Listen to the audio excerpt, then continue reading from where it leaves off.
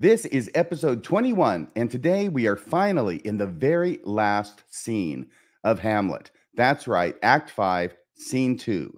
This is where everything comes to a head, and a lot of stuff happens in this scene. In fact, this scene can be divided into 3 parts. But before we go into that, we should announce our line for the day, and it's right there on the title slide.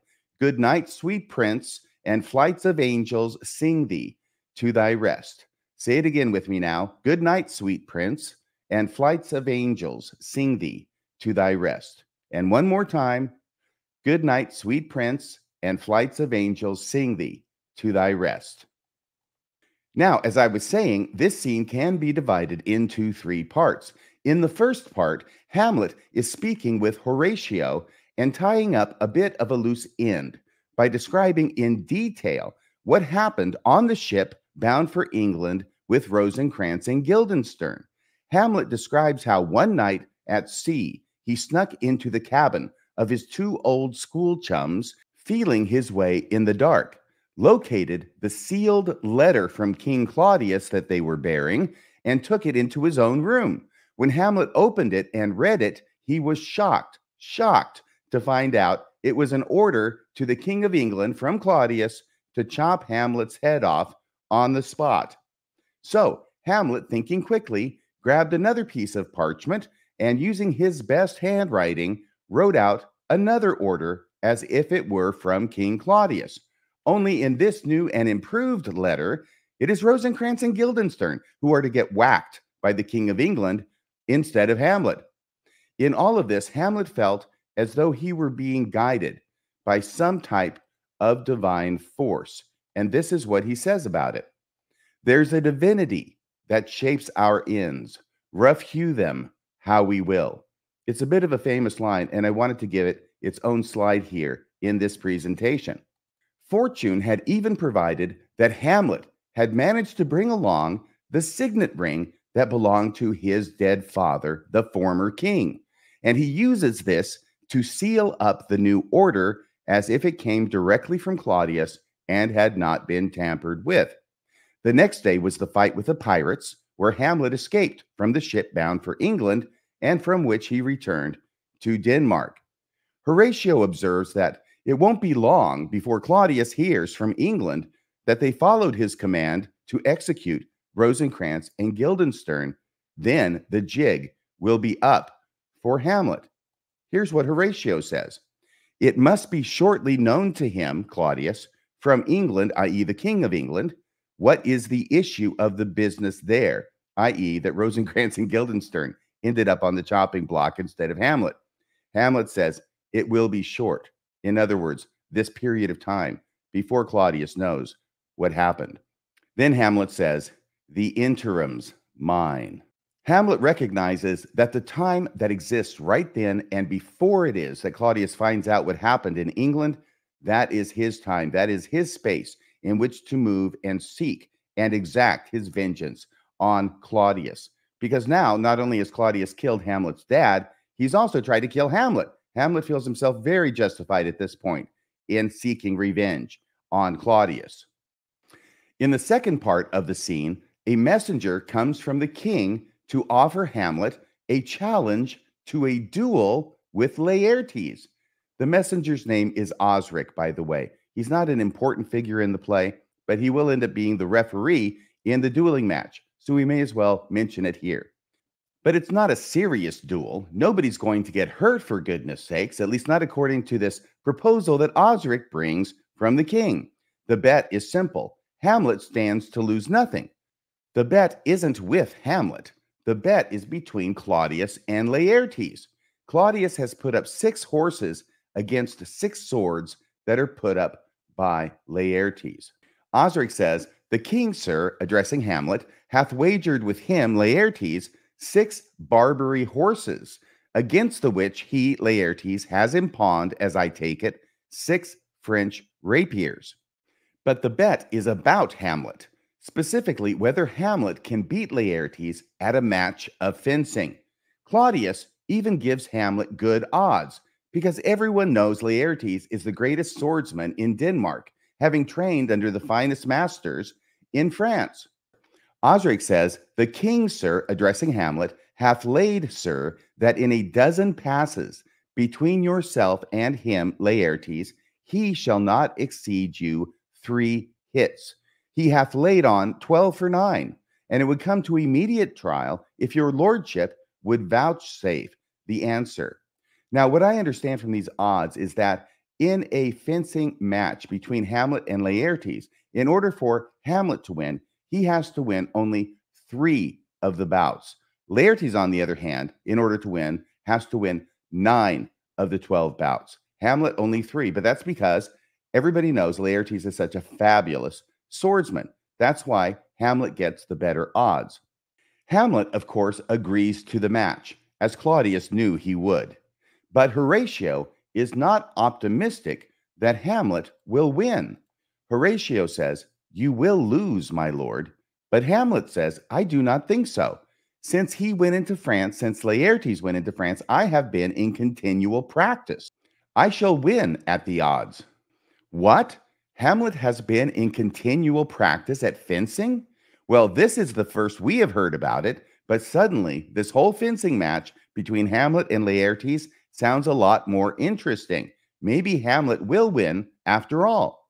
But Hamlet has a strange feeling in his heart that he can't quite identify, a feeling of foreboding, a feeling of danger, a feeling of doom. Horatio tells him that if Hamlet has any second thoughts whatsoever about this fencing match, Horatio will go right now and cancel the match, which is supposed to begin shortly.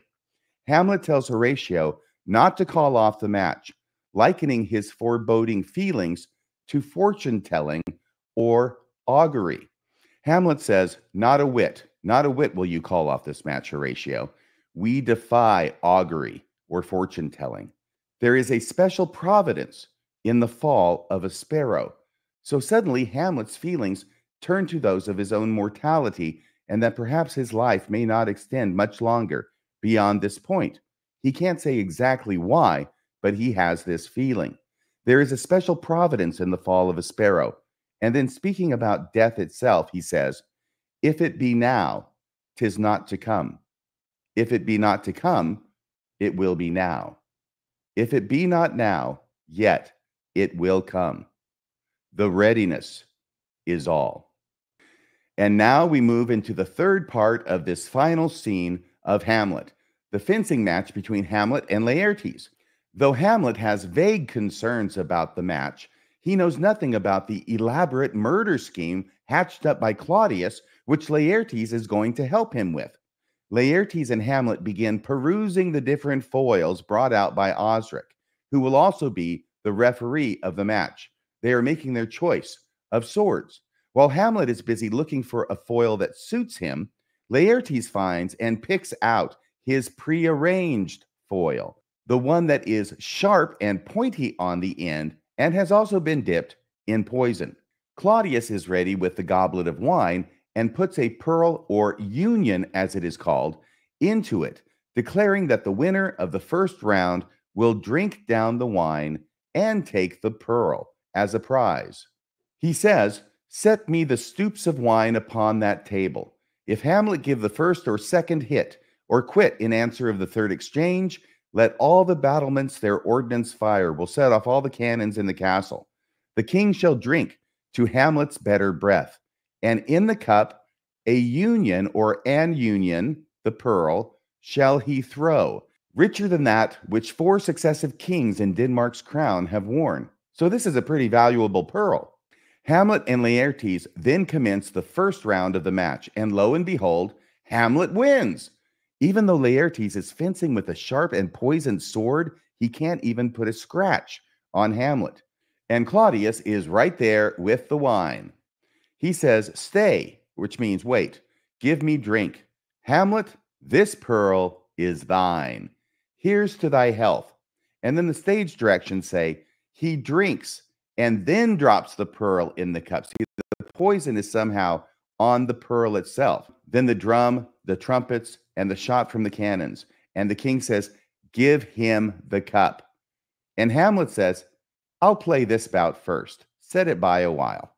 Dang it! Hamlet is too into this whole fencing match to drink the poisoned wine. This must be so frustrating for Claudius. So Claudius puts the cup of wine aside for a moment and continues to watch them fence. Incredibly, Hamlet wins the second bout as well. Laertes can't even touch him.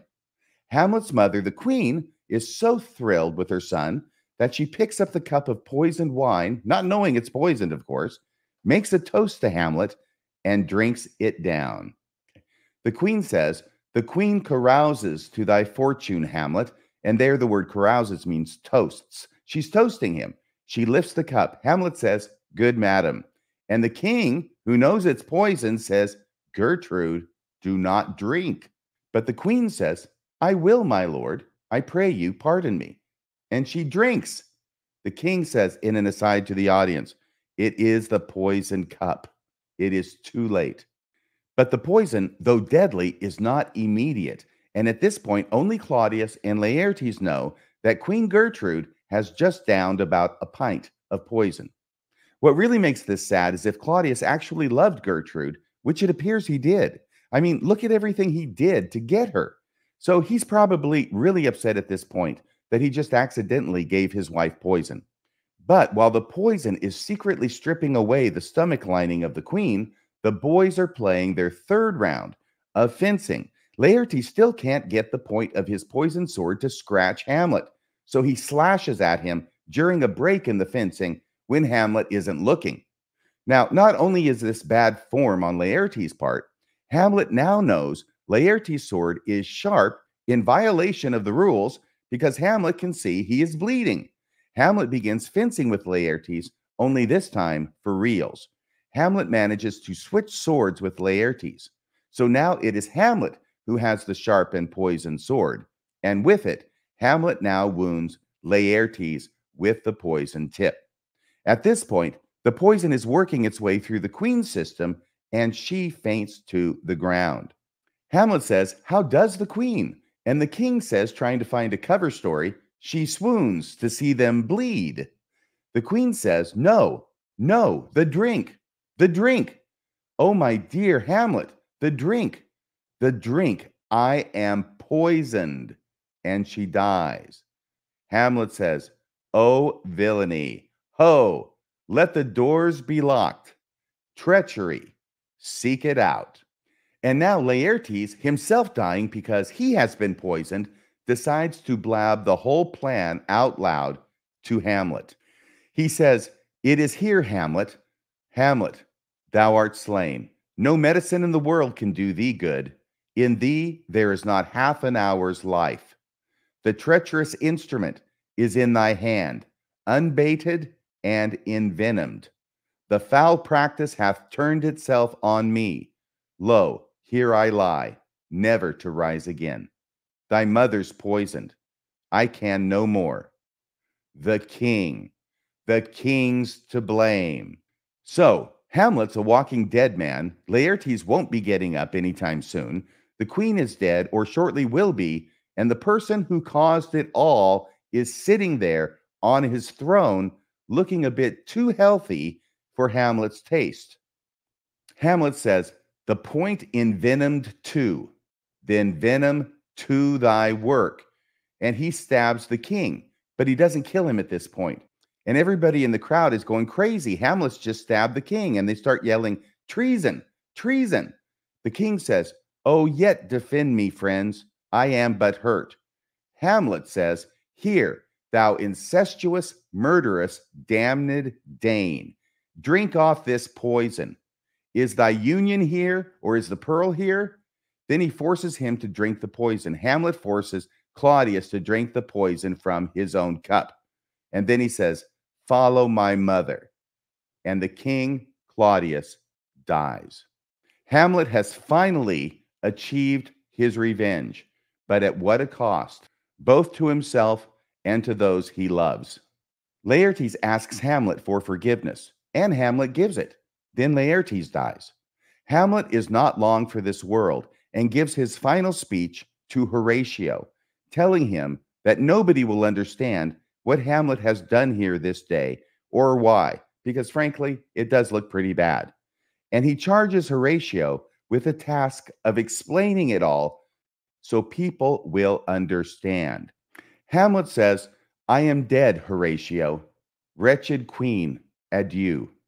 You that look pale and tremble at this chance, addressing the crowd, that are but mutes or audience to this act, had I but time, as this fell sergeant, and fell there is cruel, as this fell sergeant death is strict in his arrest. Oh, I could tell you, but let it be. Horatio, I am dead. Thou livest.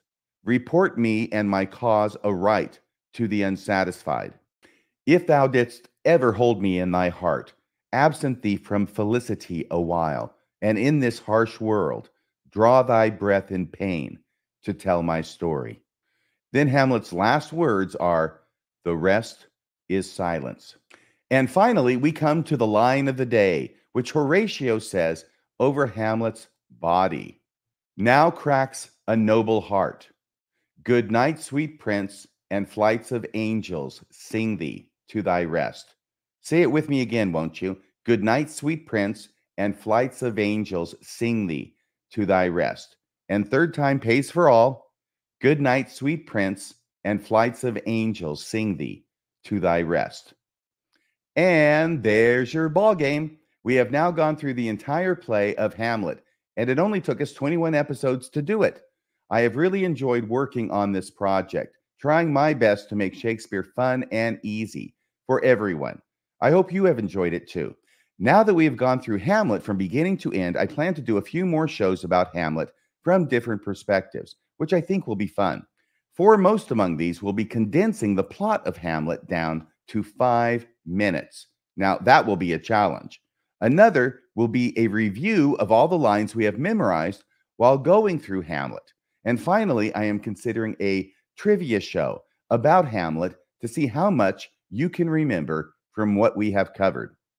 Well, that's about all for tonight. Please remember to hit like and also hit subscribe.